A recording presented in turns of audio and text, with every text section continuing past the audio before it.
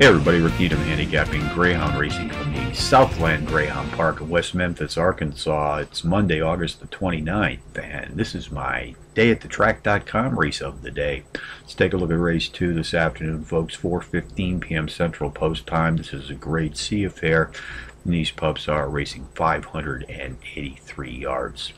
Using Quick Dog software, I've isolated a power pup to put on top of my multiple entry contenders list, and on this entry today, number 7, Fenrir Grayback, I'll make a win, place, and show wager.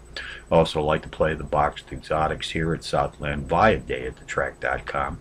So today, along with number 7, I'll be boxing number 3, RW's Intent, number 6, Bella Escape, and number 4, Custom Outlaw 7364 for your exotic possibilities in race 2. Quick Dog software has helped me find a pair of very playable power pup long shots.